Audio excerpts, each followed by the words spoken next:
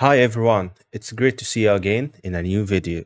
Today we are going to discuss a lot of tips and tricks to do in your fog in order to make your environment look more deep and have this cinematic feeling and get rid of the flatness of any environment you are working on. We will discuss a lot of techniques used in fog to move it from the basic or entry level to more advanced level. But before we start, I wanted to say that this video is sponsored by Leartes Studio, and they are offering a great bundle for both Unreal Engine and Unity. You will get access to all of these packs in your engine right away to start using them in your environments. Also, they provide a lot of tools and plugins to be added in the engine as well. All of these bundles are limited and you don't want to spend a lot of thousands of dollars on them, and instead you will get each bundle for $100 and you can even get more discounted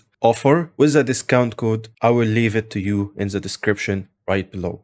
So don't hesitate to take this chance and download these projects with this awesome offer. These are awesome packs and you can use them for your projects, whether if you are indie developer, independent developer, or a studio, you have the rights to use them in your project. Let's get back to the video and discuss more about the fog techniques I used in that project. Let's start with the exponential height fog, which is a very basic actor found in the engine default actors.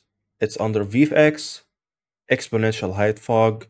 You can drag and drop it into your scene and start seeing the effect of it. But be aware while you are using it because the position of it changes the result. What does that mean is if we are going to move it on the z-axis up and down, the effect of it on the environment will be different. So make sure you don't place it in a way that your environment is very flat, the fog is everywhere, and it's so dense that you cannot see anything, and it's all blended together. And if that happened, you can always change the fall off of it.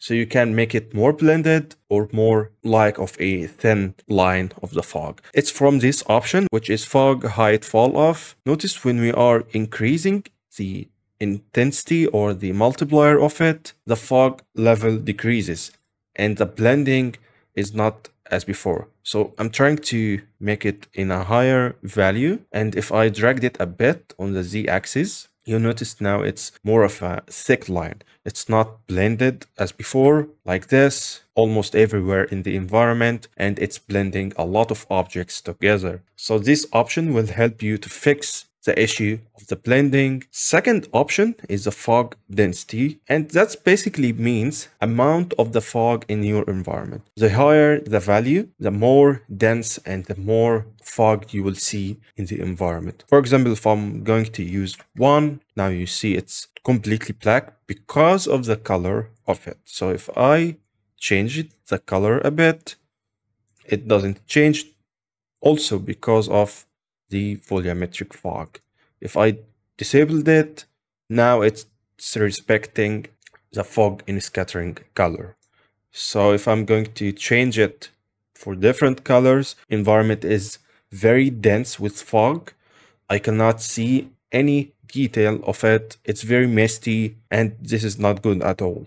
So we have to keep it on a very good value for our environment, and we don't have to make it very thick or dense in order to see the details of our environment. But right now, it's still a bit flat and there's not a lot of lights or contrast in our scene. That's because of the lack of our fake lights in our environment. But before going into the fake lights, let's start first with the volumetric fog. You have to use it in your environment because it adds a lot of depth for your scene, and also you can use it with other light sources and get the effect of the Godrays or the light shafts, which adds a lot of cinematic feeling to your lights and environment. Now we have another folder of the fake lights. It adds a lot of depth to our environment, a lot of contrast, and some more colors into our scene to start feeling the epicness or the scale of it. But I want to highlight a difference in these fake lights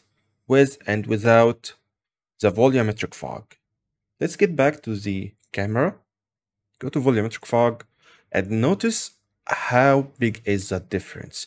It's significant to have volumetric fog in your scene. Also, we have other settings in the fake lights or the bounce lights themselves as a source light that are related to the volumetric fog. Let's get back to the fake lights. Notice this one, it has like more effect on the volumetric fog. That's because this option, which is volumetric scattering intensity, I set it to 30, which is a lot, but I wanted to exaggerate the effect of the volumetric intensity. So if I'm going to set it to 1, which is the default number, now it's looking very flat and you don't feel the depth of it. So I'm going to set it back to 30. I maybe even try like 100. Now it's very, very bright. And now it's set to 30. Let's set it to 200 just to get a better look at it. I'll disable Megalights and see how this option affects the environment. Now you can see the fog is cutting through the objects and it's not casting any shadows on it. Now if I enable this option, you notice a more of light shafts, or this light specifically looks deeper. Now notice it before and after. That's before, it's not casting any volumetric shadow and it's going through all of the objects, and that's totally bad. So casting volumetric shadow is very essential for such lights. Let's disable the Megalights as well and now get it back to 30. Now it's more subtle, but we still lack a lot of depth in the environment. Still a bit flat as well. I don't have any fog cards or fog sheets to add more depth to the environment. So let's get started with the fog cards. For the fog cards, I use Easy Fog because it has a lot of texture variations and it's easy to control. So I'm almost using it with all of my projects. Let's start with showcasing the difference before and after. Now it adds more depth to the environment, especially looking at this one. I feel that this object is very huge. That's why it has like fog behind it. So fog cards make the environment feel a bit more cinematic. The overusing of fog guards or misusing them will make your environment look more flat, so you have to be aware while are using them.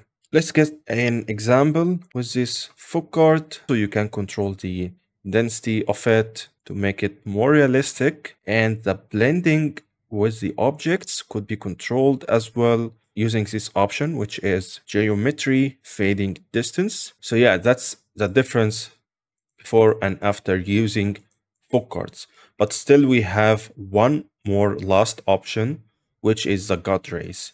I'm using a blueprint. As you can see, it's basically like a texture which is styled, and you can control the opacity of it, the color, the contrast to have it more contrasty like that, or more blended like this, the fade as well to fade it with the objects around it, and the scale or the tiling scale to decide how many like light shafts you want with your object. And basically these kind of fog cards are used to add more depth instead of using actual light sources, which could be more challenging to get the same look with fake lights or light sources. So let's recap with and without the fog cards and the fog sheets, the fake lights, and the exponential height fog. So this is without the fake lights and without the exponential height fog. These are only fog cards and fog sheets. It's a bit weird when they are added on their own, but with actual light sources, they start to look more blended, but still they are very flat. That's because of the lack of the exponential height fog, which gives the environment better cinematic look. And at the end, I want to show you a console command that will help you a lot to get more sharp and crisp look of your volumetric fog. This console variable is r.volumetricfog.grid pixel size. it says the current value is 8, which is the default. And the less the number, the higher the resolution of the fog voxels, which means it will be a lot heavier on your GPU. So take care of it. Don't set it to 1 or 2, except if you have a very high graphics card. So that's it for this video. I hope you enjoyed it. Don't forget to hit the subscribe button because 80% of the viewers are not subscribers. So hit the subscribe button and like the video, and see you next time.